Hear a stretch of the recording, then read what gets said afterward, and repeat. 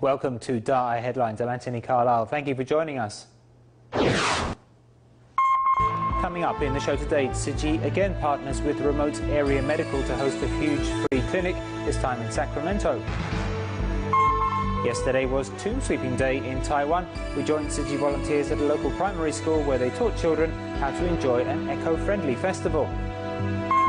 And in our series on Taiwan's fading traditions, we find out how one woman from the hacker community is marketing a village specialty, pickled vegetables stored in a bottle. Tzu Chi volunteers in Northern California once again worked with Remote Area Medical, also known as RAM, to hold a large-scale free clinic at the California Expo Center in Sacramento. The four-day event helped over 10,000 residents who could otherwise not afford medical treatment. Among the volunteers was gynecologist John W. Candy, who decided to devote his last day as a doctor to the free clinic before he retires.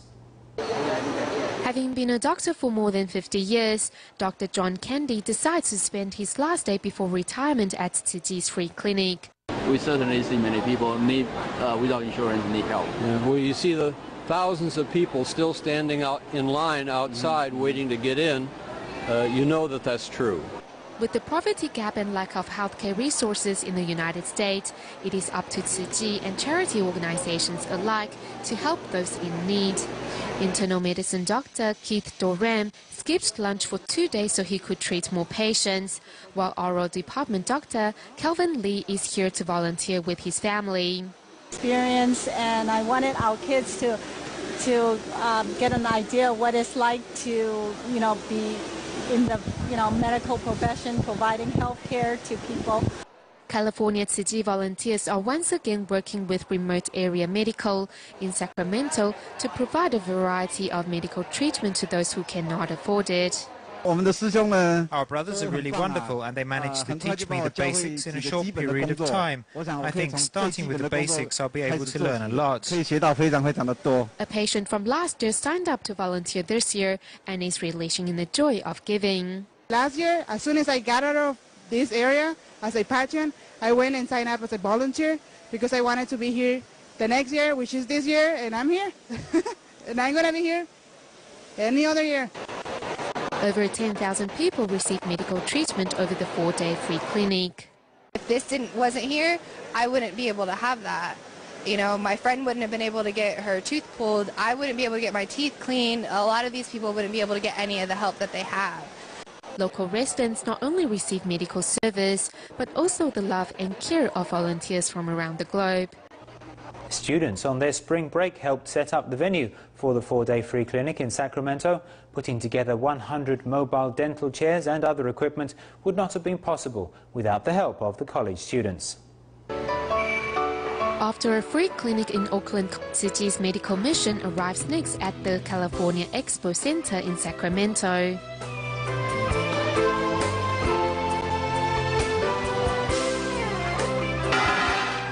There are 100 mobile dental chairs and other equipment to set up. Some Tzu Chis, though first-timers, are quick learners and help assemble the free clinic site.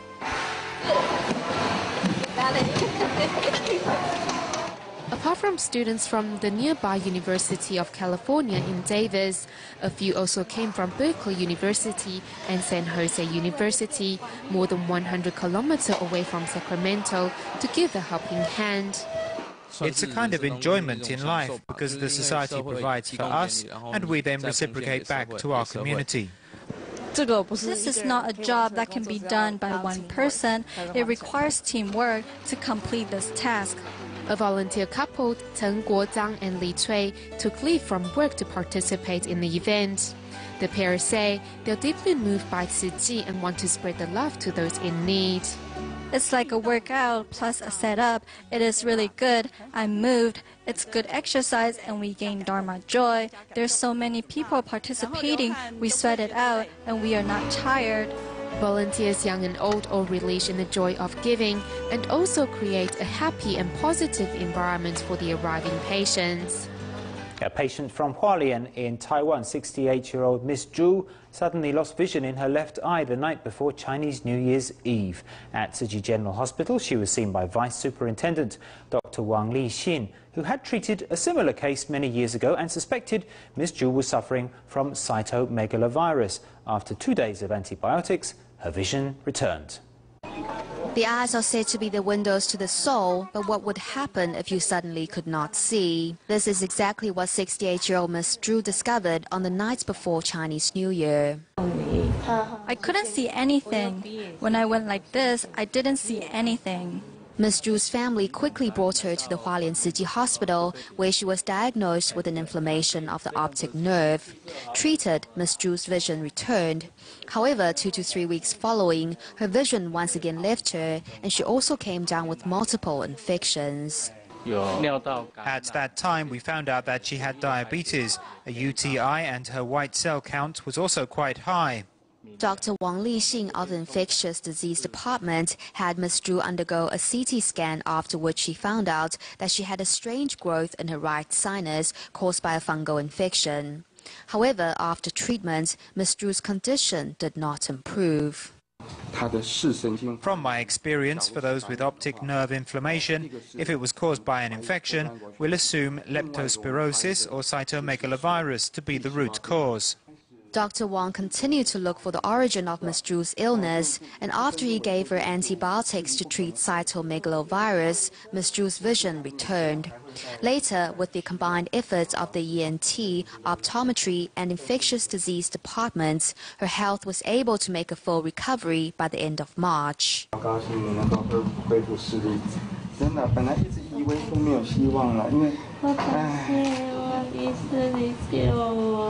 Thanks to the care of this doctor, another patient finds health once more.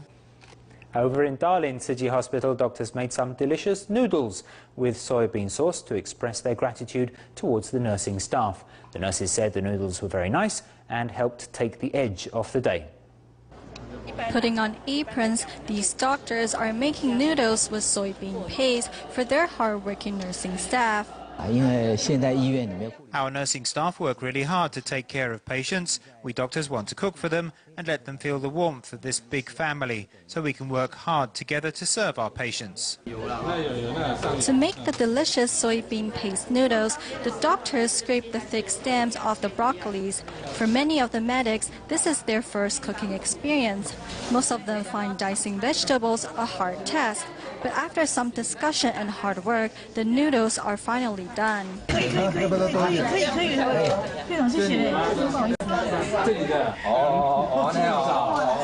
The noodles with soybean paste look very delicious, but how do they taste?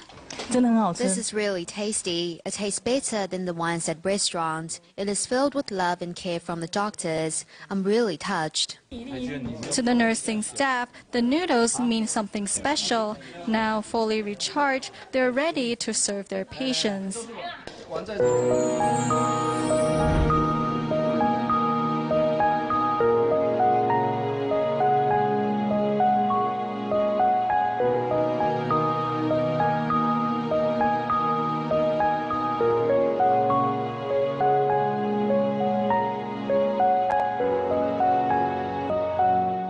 Yesterday was Tomb Sweeping Festival in Taiwan.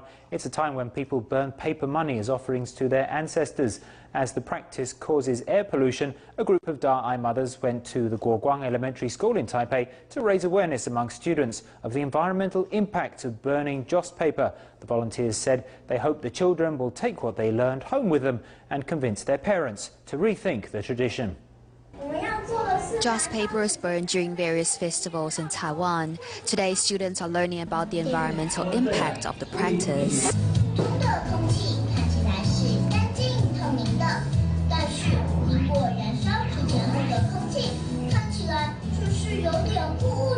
Perhaps some actual figures will help make it more real for the students.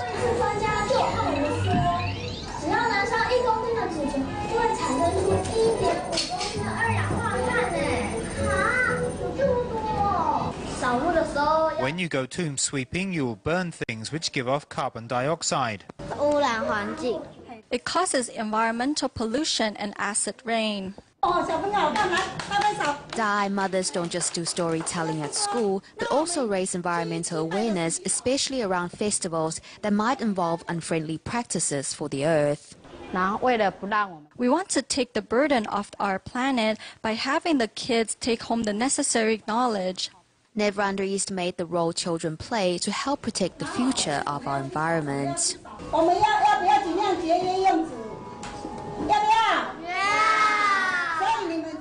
With the price of petrol going up in Taiwan, residents have been forced to cut down on their travel expenses. In our next report, we meet Tzu Chi volunteer Chen Fengzhu, who used to drive wherever she went, regardless of the distance. However, after hearing Master Zheng Yan's call for everyone to cut their carbon footprint, she decided to change her way of life. Stepping on the accelerator and off she goes. For Tzu Chi volunteer Chen Fengzhu, no matter how long or short the distance she was traveling, she used to always drive. All the time. I would drive all the time and get many tickets. Before, when I used to drive, I would get a fine every week. Reducing carbon footprint is not just a slogan, but an ideal that must be practiced in our daily life. Inspired by the master, Chen bought easy cards so she could take public transportation with her husband. At first, he wouldn't agree to the idea of taking the bus because he had never done so. Later, because I would always catch the bus, he started following me. Today, wherever the destination, Chen always takes the bus or MRT. When there are seats available, the volunteer sits down and seizes the time to practice sign language movements. Chen Fengzhu says another benefit of taking public transportation is that she gets to save on parking fees and spend more time with her members.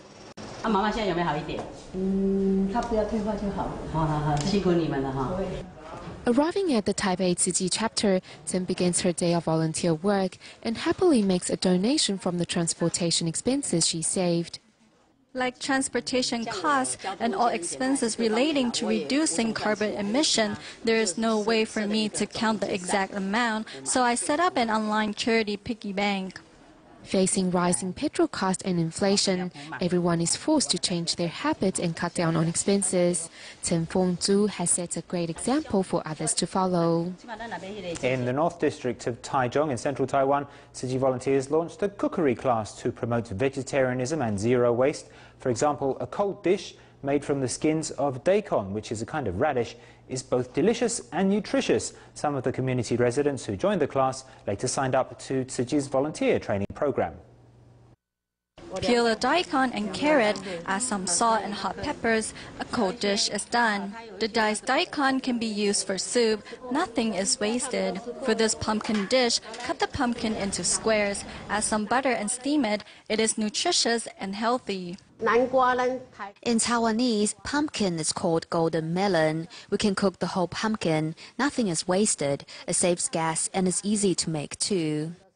The cooking class teaches community residents how to make vegetarian dishes. Some residents even later joined Tzu Chi's volunteer training program. I have a chance to volunteer to serve others and do good deeds. Among the residents who joined the training program, lupus sufferer Zhang Lishang also signed up. Due to her illness, she lives in melancholy. Thanks to the volunteers, however, she found happiness in the cooking class. I feel like I'm at home when I'm with these people. I'm very happy, so when I go home, I always bring happiness and new vegetarian recipes.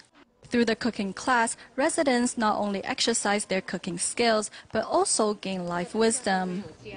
In our next report, we bring you the amazing story of Huang Ruiting, a fifth grader from Taichung, Taiwan, who, when he was only 3 years old, was involved in an accident that left him paralyzed from the waist down. However, instead of leaving him bitter, Ruiting maintained a cheerful and mature outlook on life. Recently, he was made one of Taichung City's model students.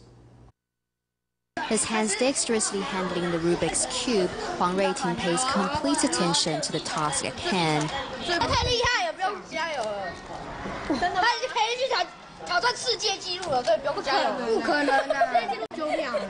After every class, Ruiting is swamped by onlookers.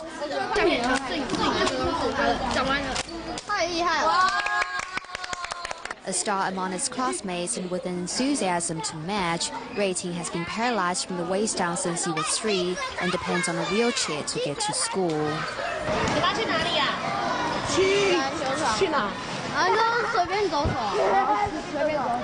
Taking Rating out to enjoy the sun, Rating's classmates get a chance to enjoy his courage and determination in life.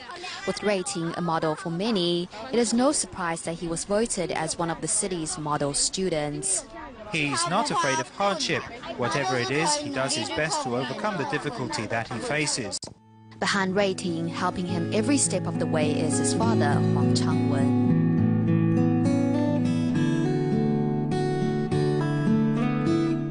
早中晚都跟他做拉拉筋啊，让他这个活络啊。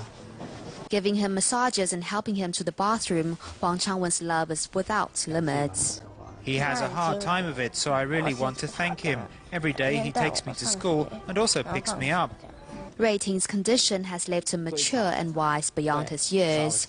Now he just needs to look at his father's face to know what he is thinking and will do his best to console him if necessary.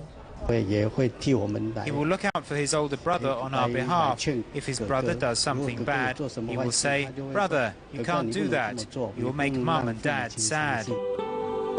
抱抱的感觉是什么？很近。你有感觉到爸爸的温暖？有啊。他是来渡我的，我也很感恩。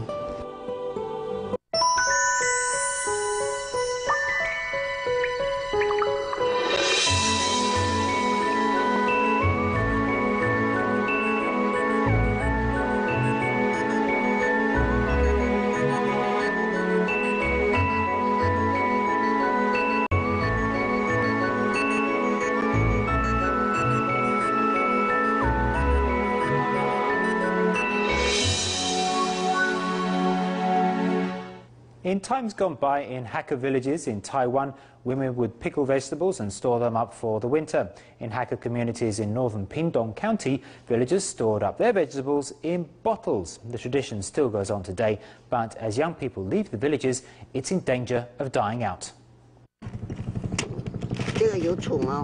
This has bugs, so there's less pesticide. I put it like this to drain the water. It's harder this way, so I turn it over. When it comes to salting and pickling vegetables, these elderly women from the Hakka minority in Taiwan know all the tricks of the trade. This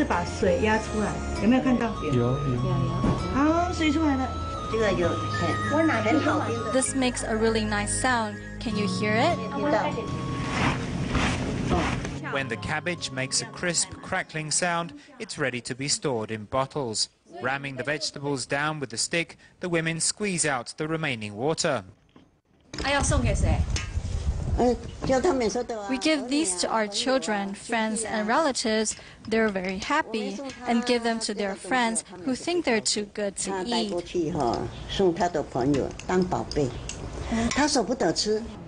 Bottled vegetables are a Hakka specialty. The elderly women give them to their younger relatives who are working away from the village. Today they are a delicacy, but in the past people used to bottle their leftover vegetables so they wouldn't go to waste. The leftover vegetables we couldn't eat were dried in the sun, so when there were no vegetables in the autumn, we had extra to eat. We did that every year, year after year. This 80-year-old, this 70-year-old, in fact, every Hakka woman here in northern Pingdong County knows how to pickle vegetables. I saw my grandmother do it. She sun-dried and rubbed them, squeezed out the water, squeezed them dry, added salt to pickle them, and put them in bottles. Everyone, young or old, loved them. This elderly woman says big Hakka families of 40 to 50 people used to get through the winter on bottled vegetables. If I made soup, I needed 2 to 3 bottles of vegetables, 2 to 3 bottles to make a big pot of soup. I cooked it and the vegetables were soon gone. With so many people, that was the only way. Crisp, pickled vegetables are more than a Hakka tradition. but a message in a bottle that keeps the younger generation of hacker people in touch with their roots.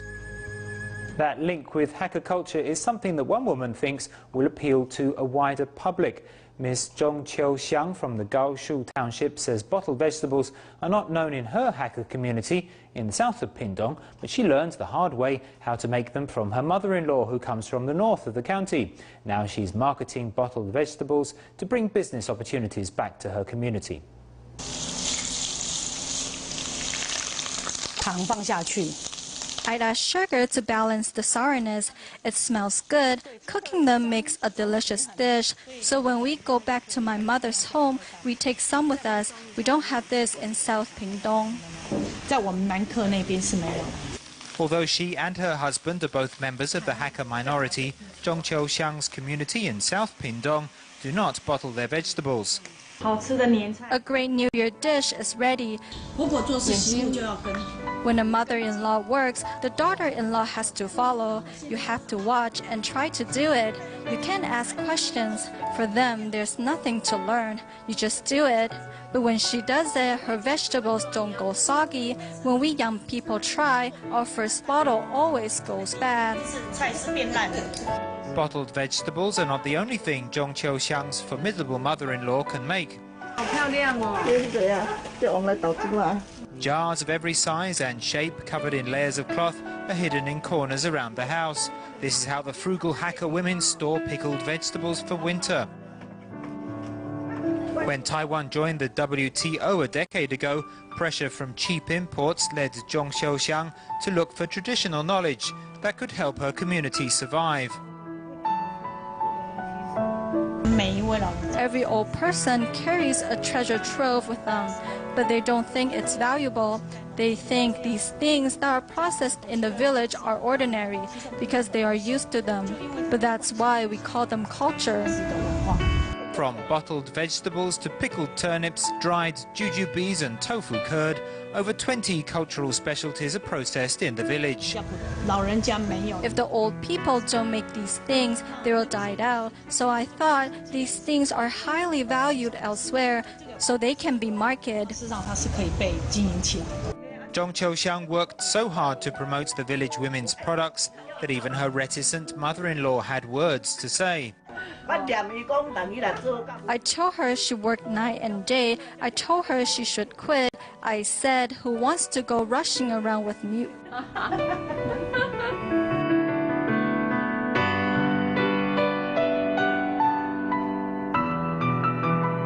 But to create job opportunities and bring young people back to the once dying village, the mother-in-law says she's now Zhong Qiu-xiang's biggest supporter. Finally today, the Water Repentance show in Hualien may be over, but Tzu Elementary School students who want to keep on eating vegetarian food at home are being helped by their teachers, who organised an event to educate their parents about the benefits of a meatless diet. We'll leave you with these images. Thank you for watching DaAi Headlines. Goodbye.